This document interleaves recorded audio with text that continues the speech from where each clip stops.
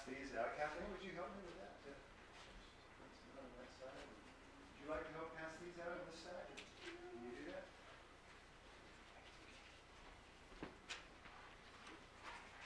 This is kind of a hodgepodge of notes that I've cobbled together there.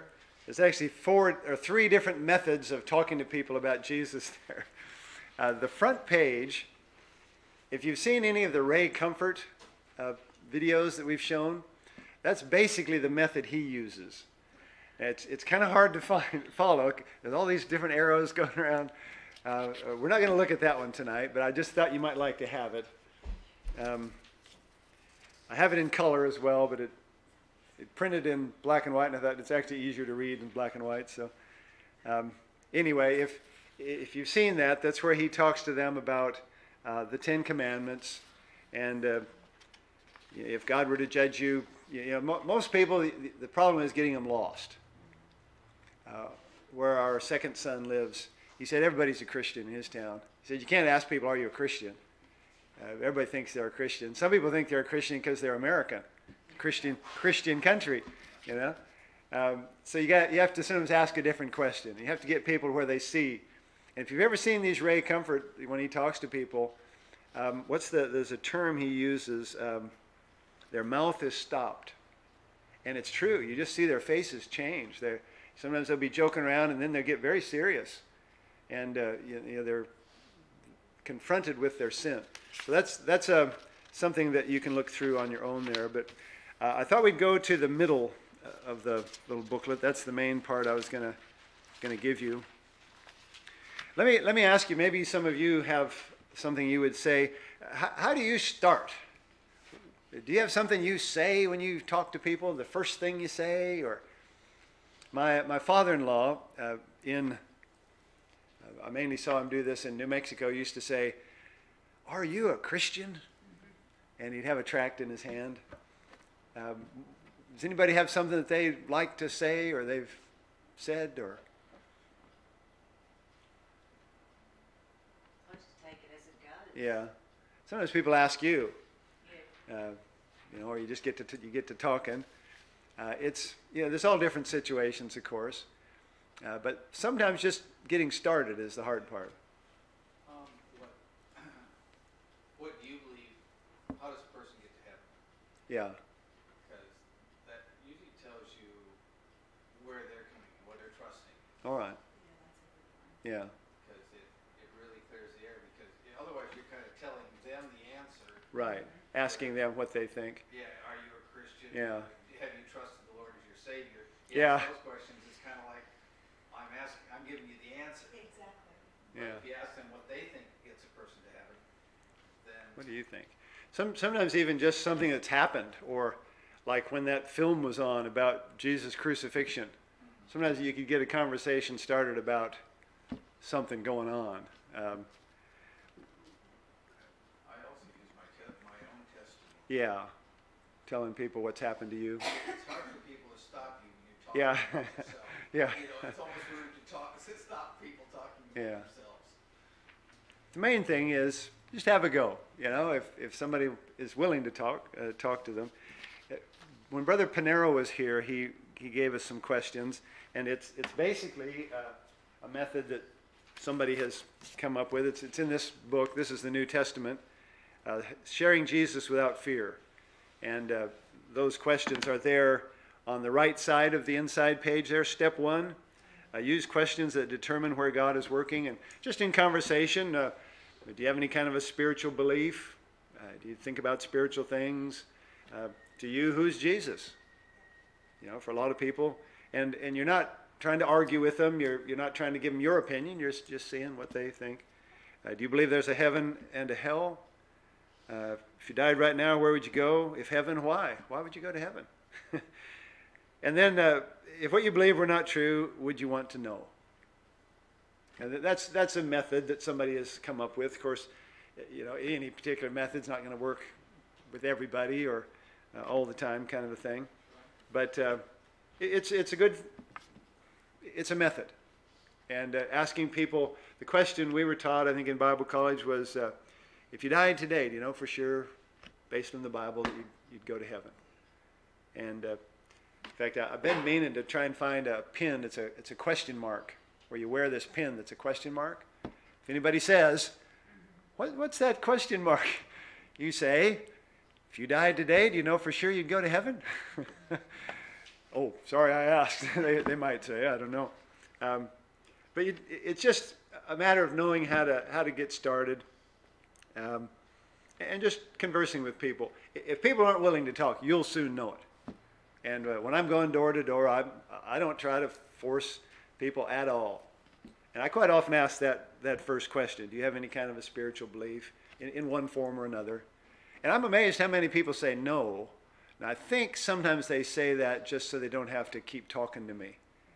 So sometimes going door knocking, I actually talk about other things first.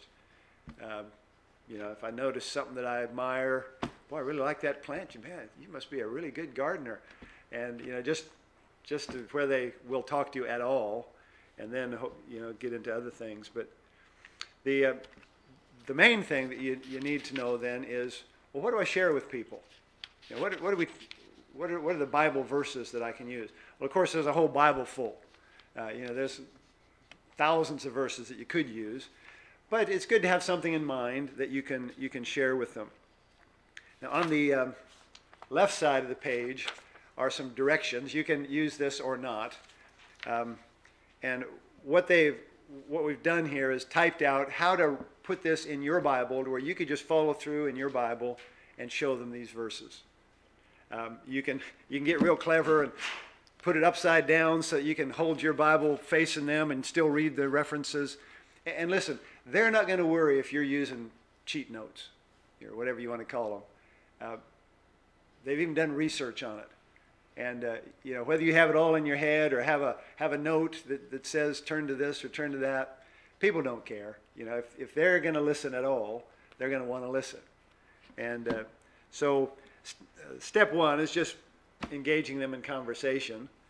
And then step two is if they say they would want to know.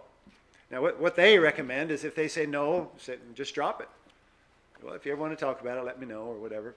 But if they say yes, well then say, well, you need to proceed then through Scripture. I mean, can you imagine if somebody came up to you and said, I've heard you go to Fellowship Baptist Church. How do I get to heaven? Well, you need to know at least a verse to go to, don't you? And with several of these, of the different methods I've seen, we start with sin, Romans 3:23 or a verse like that. And you let the Bible speak. What they recommend, I think this is a great thing to do, except when somebody can't read or can't read very well, is to actually have them read it. And then just ask them, what does this say to you? That way you're not forcing some kind of, it's not like a magic trick where you're forcing a card kind of thing. You just want them to see, and they'll see that. If you're not being a salesman, you're just letting them know. And so if you wanted to use this method, I would encourage you to do it just like it says. You get a highlighter, get a pencil, and mark right through it. In fact, I've even made little things you can put in your Bible that have some of these questions. And in the middle it says, this is a marked Bible explaining how to become a Christian. Turn to page, and you put the page, whatever it is, the first, Romans 3:23. And then it's got the questions. Do you have any spiritual belief? And then the close that they have here. It's got all those here. I've got that in one of my Bibles here.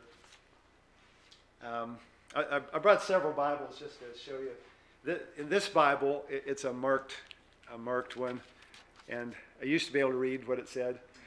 This is a marked Bible, and this particular plan is the one on the back, where you start with John 10:10, and it says, He's come that we might have life and have it more abundantly.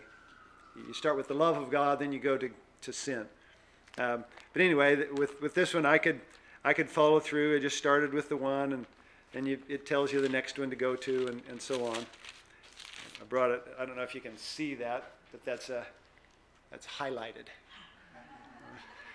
The problem with little Bibles are they have little letters, and that's fine when you are young, yeah. But that's the problem. You can only carry a Bible so big. So. Yeah. Sometimes that's the advantage of a New Testament, is it can be small and still have a little bit bigger print.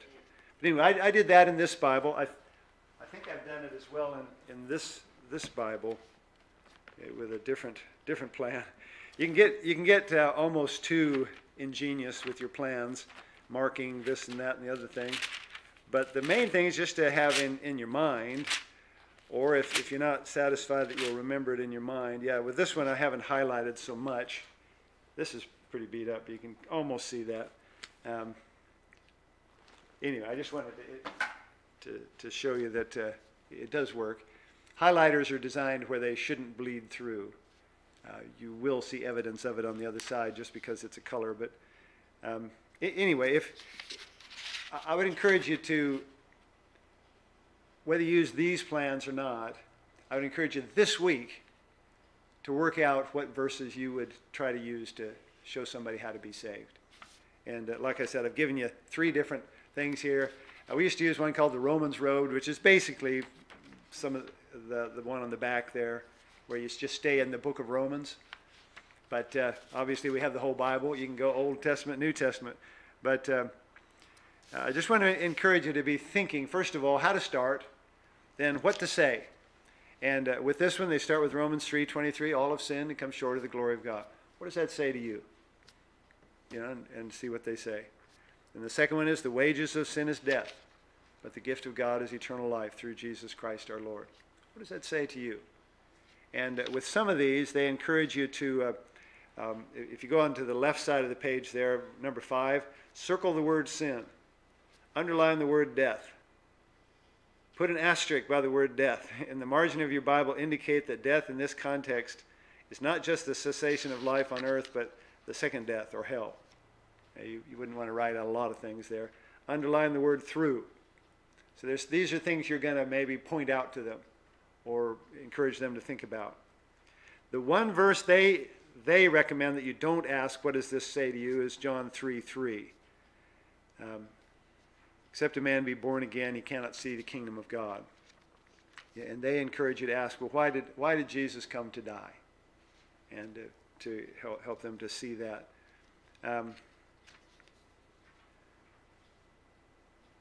Anyway, do you have questions about these? Here's the second assignment I would give you. Not only to mark it in your Bible, but practice it with somebody. Get somebody that's doing the same thing, or just get a friend or somebody staying at your house. Just say, listen, I've got an assignment I've got to do. Can you help me? And just go through it. We've had people get saved at soul winning practice. You know, people who've come to practice soul winning have gotten saved. And I've heard of it more than once. We had it in our ministry. I've heard of other people having it. You know, people don't know. And they read the verses and they think, oh, hang on. I need to do that. And, you know, God's word can touch their heart. And then they use these questions at the end. I mean, obviously these are just things that someone's come up with. Close with key questions. Are you a sinner? Do you want forgiveness for your sins? Do you believe Jesus died on the cross and rose again? Are you willing to surrender your life to Christ? Are you ready to invite Jesus into your heart and life? Obviously, you don't just rattle them off like that, but just asking them if they would like to trust Christ at that point. And then, you know, it's hard to know because you don't want to push somebody into doing something they don't mean. Almost, if anything, it sounds terrible, but it would be almost better to discourage them from doing it than to push them into doing something they don't mean. Because when people pray the prayer and don't mean it, it's almost like getting an inoculation. It's, you know, they don't get the Holy Spirit, but they feel like they've done what they have to do. So be careful. I mean, don't be afraid. God knows. But in closing, what you're doing is trying to help them see how it applies to them and how they can do what we've talked about. They can pray. Ask the Lord to save them right now. The one on the back is a little simpler. God loves you, but there's a problem. All have sinned. Romans 3:23. What Christ has done uses Romans 5:8. God commendeth his love toward us. What you need to do, very simple, isn't it? Romans 6:23, you must receive God's gift. And then Romans 10, of course, is whosoever shall call upon the name of the Lord shall be saved. And then a good thing to add, if somebody prays and asks the Lord to save them, go through a few verses of what the Lord wants them to do. Matthew 10 is where it says, it talks about telling others, not being ashamed of the Lord. Let me read that one out. Matthew 10, whosoever therefore shall confess me before men, him will I confess also before my Father which is in heaven. When people really get saved, it's a pretty natural thing to tell others. And just encourage them to do that. Maybe even encourage them to say, you know, at church, it would be a good thing for you to let the whole church know. Everybody would be excited about that. And then about baptism and about being part of a church. You know, just real simple things, depending upon, of course, the situation, how much time you have, and so on. Well, there's the world's shortest soul-winning lesson. But I'm serious about encouraging you, asking you to find a Bible you can put this in. Choose a method, you know, one of those or another one if you'd rather use different verses. And mark it down to where you've got it ready to go. And then practice it with somebody. Just get somebody and say, you lead me and I'll lead you, you know. Just do it. And at least you'll be a little bit familiar with it. Any comments or questions before we quit on that? Another Okay, Brian? that I found was, I showed you before, there's an app that you can get called The Gospel in 7. Okay, yeah. It's about 7 minutes long. Right. And you can present it, or it'll actually, Right. kind of like a video type. Okay, I mentioned one Sunday morning as well that I have on my phone. But my phone is too small to hardly show anybody. It's better on a little bigger thing. But yeah, there's some real good apps if you want to do it electronically. And for some people, that's an end. Yeah. You know, they're interested in apps. Let me show you this new app I've got. And like the one I have is the same as yours, where you can have it talk, Yeah. or you can just use the pictures. Right. And they're great. Yeah. I was going to say that, you know, like, if you pray that, you know, God will give you someone to witness to, Hmm. and I also sometimes pray that God will give you the boldness to witness Yeah. to that person, because usually that will happen just naturally. Yeah. And when God impresses that on your heart, you can also ask for wisdom, Right. even before you start, because God would normally give you the door, Hmm. you know, and then like you will know where that person is spiritually at as well. Yeah. So I would definitely. Yeah, it's not particularly a method, is it? I mean, it's the Holy Spirit's got to speak to a person's heart, but it helps to prepare and to have some verses in mind. I always think the word witness, well, you can't witness to something you haven't witnessed. Right. And that's why I like, your own testimony is the Hmm. greatest witnessing tool you have. Yeah. Yeah. What Jesus has done for you Hmm. is And more what convincing. Jesus is doing. Yeah. Yes, yeah, what he has done and what he is Yeah. doing in your life. The easiest outline for your testimony is past, present, and future. Yep. Yeah, what you were before, how you got saved, and how it's changed your life. You know, and Just hoping that to know it.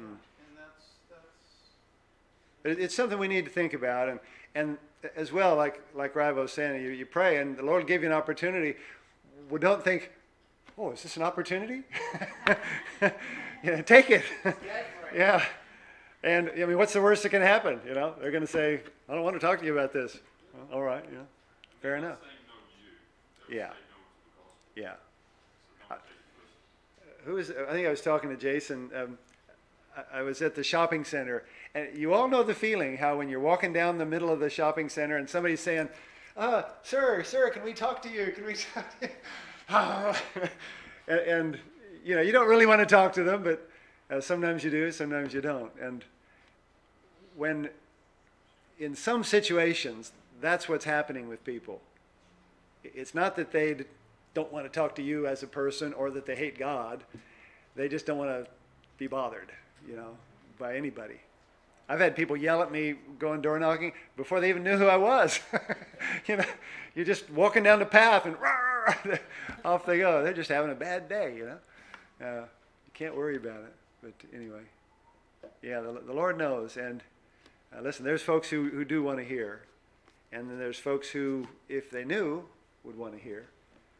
There's those who are violently opposed to it. Don't get me wrong, but can't worry about that. Yeah, that's funny story. One time I went to the door, and because normally it's the morning for Jehovah's Witnesses. Yeah. So we went to the door and said, no Jehovah's Witnesses, not Mormons. Yeah. And the lady said, I'm a Jehovah's Witness. Yeah.